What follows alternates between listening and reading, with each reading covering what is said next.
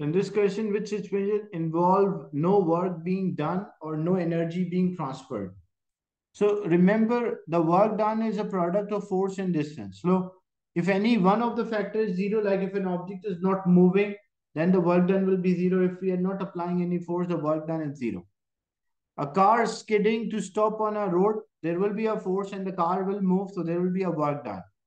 A crane lifting a load, so crane will apply force and it's moving an object, so there will be a work done.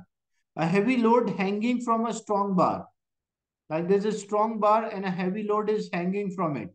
There is a force, but there is no distance, so distance is zero, so work done will be zero, like there will be no work done. A student dragging a big box over a rough floor, so student will apply a force and student will move this to a certain distance, so there is still a work done.